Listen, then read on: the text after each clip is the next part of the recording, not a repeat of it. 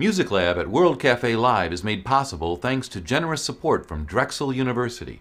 They believe that the more you know about what goes into music, the more you'll get out of it.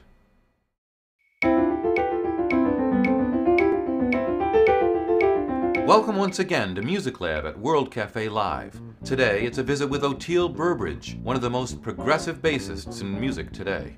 Perhaps best known as the driving force behind the Allman Brothers Band, Oteil's outside projects have clearly put him on the leading edge of the entire jam band movement. Our moderator is Gerald Veasley, an internationally recognized bassist himself.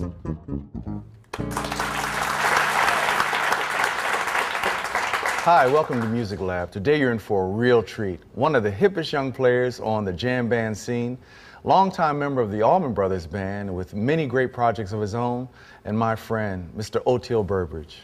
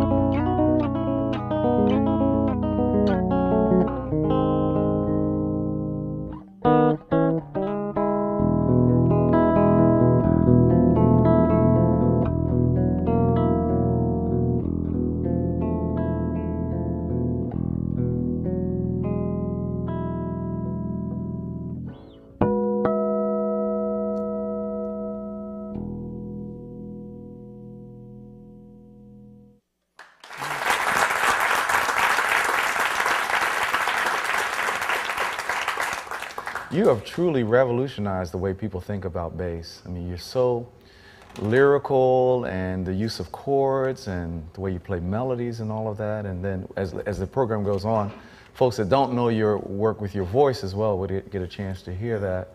But talk to me about the importance of music education in your personal life. Well, see, my music education didn't start in college. It started at 5. I got my first drum teacher at 5.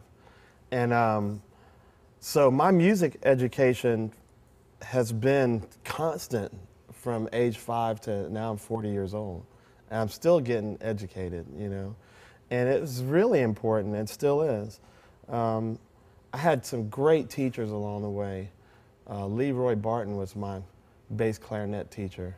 I had my drum teacher that really taught me how to play jazz and taught me the fundamentals, the rudiments and stuff of drums. And stick control was a guy named Tom Jones, which I always thought was funny. It was not unusual. Sorry. But he was such a great guy. And then, you know, of course, I got a lot of music education from my dad. My dad grew up, and my mom, in the Bronx. And he actually saw a lot of these jazz cats that are famous live back when it was happening. And I learned so much from my older brother, Kofi. And then I always played with musicians that were older than me.